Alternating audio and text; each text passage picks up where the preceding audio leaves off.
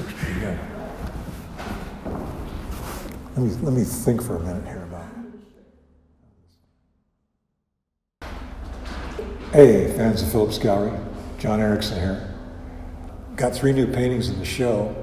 Number 1 up here, Business as Usual. The title is a little bit cynical. There's some irony there.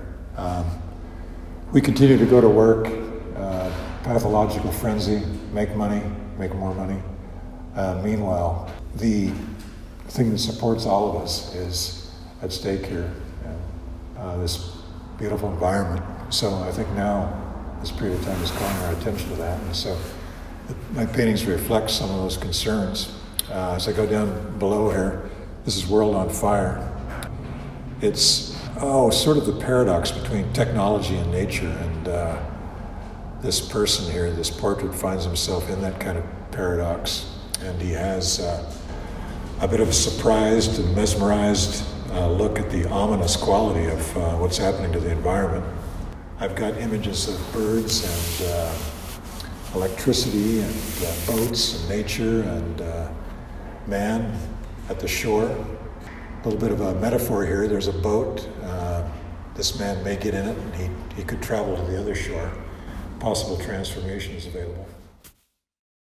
Now I'm going to take you over to this other painting. It's called The Party's Over.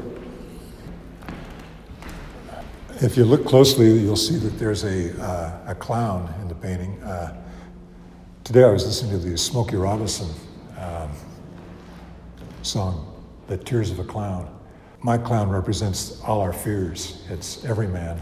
And the title, The Party's Over, represents a kind of an awakening to the fact that we're at the peak of the Industrial Revolution. Empire has peaked. I don't think we can get any more out of our planet in terms of profit unless we become completely evil.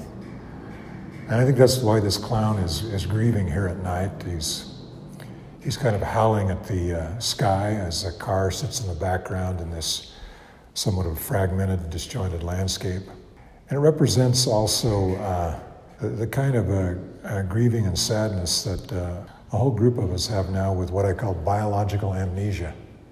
We've forgotten how good it can be. We've forgotten the pastorality that our grandparents, my grandparents' generation had with, farming,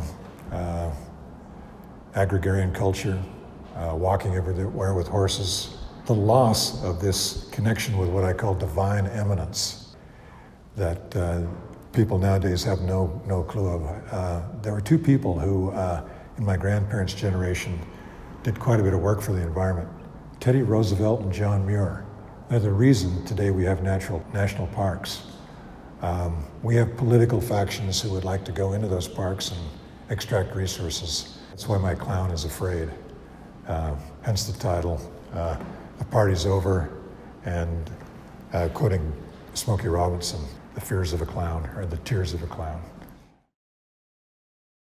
Come on down to the gallery and have your personal reaction and see what it does to you. Art's a great way to transform and look at yourself and reflect. Enjoy art. Thank you.